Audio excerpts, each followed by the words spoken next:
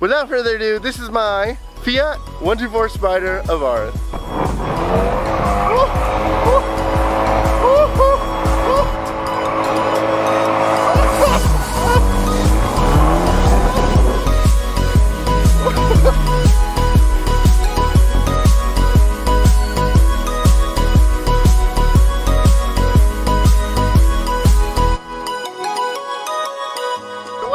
Everyone, my name is Paul, I go by the Smrtman, and in today's video I'm going to be telling you guys why you should not buy a Fiat 124 Spider Abarth, and there's 5 reasons why you should not buy this car, so stay tuned.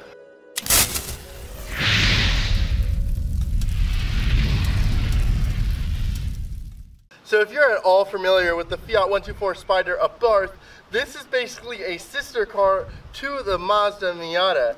It just has a different heart and a different soul, but generally speaking, the platform is the same. But there are 5 reasons you guys should not buy this car. This is the first reason you should not buy a Fiat 124 Spider.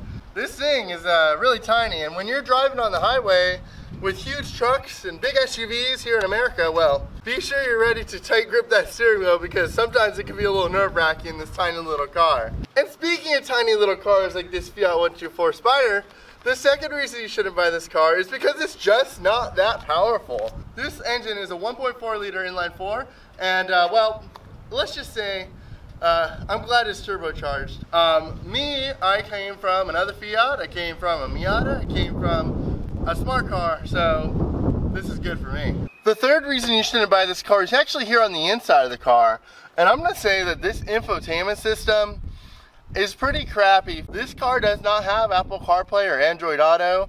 It does have Bluetooth, I will tell you that, but the Bluetooth on this car takes forever to sync with your phones. If I touch my cell phone while it is syncing with the Bluetooth, it's kind of all glitchy, and the infotainment system won't actually play the music despite being connected to the phone. It's a bizarre little thing, little quirk of this car, and I've tested this on 2 phones, and maybe it's just my car.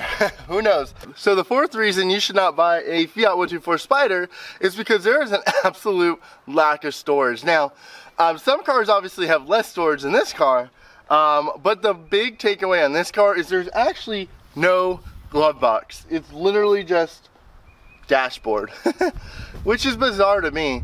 I had a Miata in the past. It had a glove box and it had a center storage cubby in the middle between the seats, which this car does have. You don't realize how much you actually put in a glove box until you actually are missing your glove box. So I am glad that it has this center little cubby storage thing, but it really isn't too large. I mean, I do have some stuff in here, but like, for example, this full piece of paper, it barely fits in there. Which a glove box holds lots of papers, it holds the owner's manual, all that stuff. But storage sake, at least this car does have a trunk, but the trunk isn't too big, being it's a roadster. Being a roadster, I mean, I'm just complaining about storage space, but I mean, I can't even get in here. Alright, actually, okay, I can get in here, look. Now, I'm not exactly a small guy. It definitely doesn't have the storage capacity of a small SUV or even a small car for that matter. The fifth reason you should not buy this car is because it is extremely rare. Rare meaning they only sold 15,786 of these things here in the United States. And well, being rare, I mean, that just means that parts are going to be way more expensive on this car when you need them. Now, I want to pivot a little bit because I just told you 5 reasons why you should not buy the Fiat 124 Spider. But none of these reasons are reasons to not buy it. When people do car reviews on roadsters, why do they always have to bring up storage capacity? It's a roadster. That being said, who cares about storage capacity? Because this car is not meant to haul around a washer and a dryer. If you want to haul around a washer and a dryer, you buy a truck or a smart car, because I've done that in my smart car. And am I really worried about an infotainment system in a drop-top roadster with a great sounding exhaust? I don't think anybody prefers to listen to music than an exhaust note. If you're a car enthusiast, you want to hear the exhaust note. You don't want to hear what's playing on the radio. And I mean, power, we can add power, but really there's no reason why you shouldn't buy a 124 Abarth. This car is unique and it's special. Look at this. I mean, come on. Come on. Enough being said. I mean, let's just cut the review now. This car is cool because it's like a mix between Italian styling and like the Japanese reliability. Like, come on, why did we only sell less than 16,000 of these cars? For example, my Fiat 500, they sold over 200,000 Fiat 500s here in the United States. My smart car is even less rare than this car, being they sold nearly 100,000 smart cars in the United States. 16,000? Come on, you guys. I wish that we would have kept this car alive. So this is my favorite angle of the car. So anytime you guys see me talking to a camera, you're probably gonna see this angle. I recently added some Abarth badging to the car, so if you haven't zoomed in, it's not a Ferrari badge. It's literally just Abarth badging. So I'm not trying to be an imposter or anything like that, but it does look like a Ferrari badge, so we'll just keep that on the down low. Some things I want to do to the car. Well, I definitely want some new wheels. I think that the wheels, they look good. They're good for now, but whenever I upgrade my rubber on this car, I'm thinking about getting some new wheels. I definitely would like a wing. All right, let's get driving. So this car,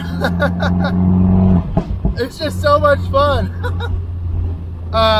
That's why you should buy this car. I mean, I tried talking you guys out of it, and as always, my videos are an epic fail, but this car handles fantastic. It sounds great once you put an exhaust on it. And overall, this is one of those cars that isn't going to be a burden. For example, like I could take this car out for a fun drive and it will bring me home. It won't break down, right? Whereas a lot of Italian cars get that kind of bad reputation for just being unreliable. This car is great, and especially with this new exhaust, I'm just loving it. Obviously, one of my favorite things about this car is that it has a 6-speed manual, and you don't find that in cars too often these days. I love how you can see the hood, and it's black, and you got the red fenders coming up, and this gauge cluster being red. Such a great little car.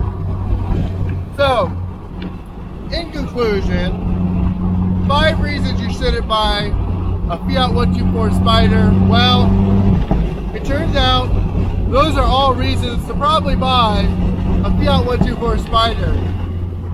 Fun little package, and like I said previously, I have some great plans with this car. So if you haven't already, be sure to hit the subscribe button. Stay tuned for more Fiat 124 content. And I still do have the smart car, and actually we are about to head on a smart car adventure within the next few weeks.